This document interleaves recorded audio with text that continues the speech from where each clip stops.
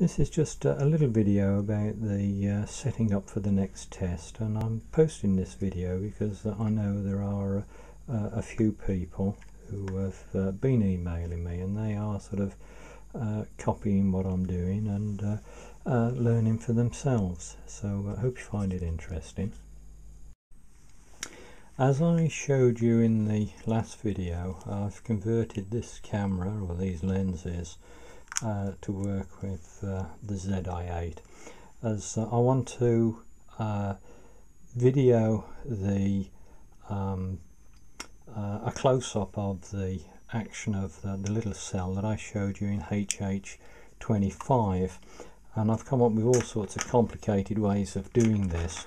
And what I'm going to do, in fact, is because I want to video the HHO from the side, and I've got one of these little plastic containers, had some screws in, and what I'm going to do is have two electrodes. These are the stainless steel wire that are out of a windscreen wiper, and I've coated them with nylon powder. This is the sort of nylon powder that bra underwires are coated with. It was an application that I've worked on. I've got a bit of the powder left over.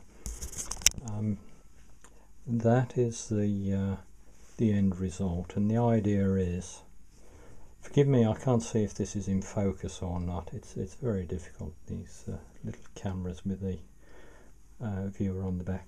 Anyway, the idea is that these wires will be underwater, and only the exposed ends will be where there's any action. And what I'm going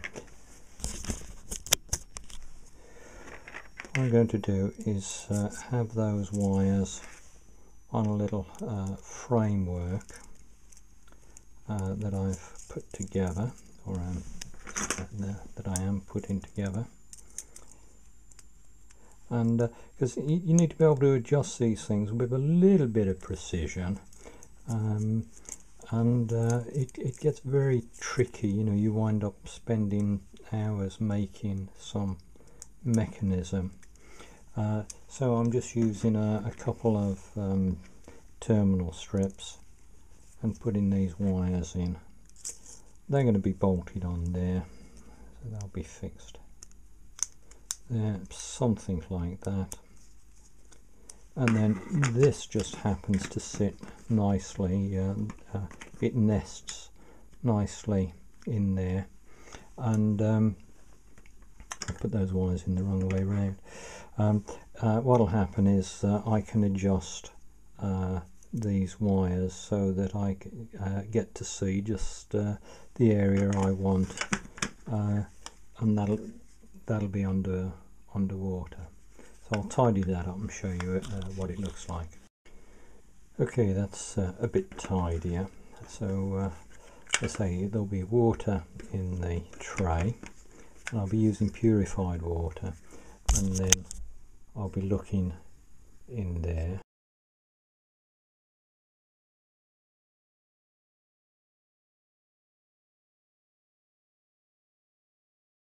And I'll just slip a close-up lens on. So that's the lens I'm going to use.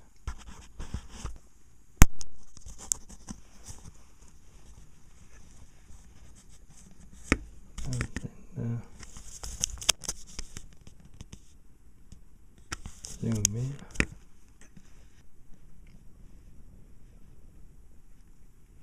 That's the gap between the two electrodes.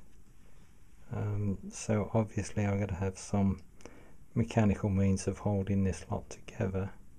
By the way, one thing I should add is if I hadn't have come up with the idea of videoing from the side of the cell, what I was going to do was introduce a little bit of mirror into the cell, so that I could have the microscope looking down and then into the side of the action, as it were, just so that I hadn't got the microscope directly above where the bubbles are. I hope that's clear. So hopefully you can see that although it's not going to be a precision instrument, it is at least adjustable, so as I can I've got control over the width of that gap, and then I can simply nip it up in the position that I want. Anyway, this is just a little video on the preparation for the next test. Thanks for watching, guys. Bye bye.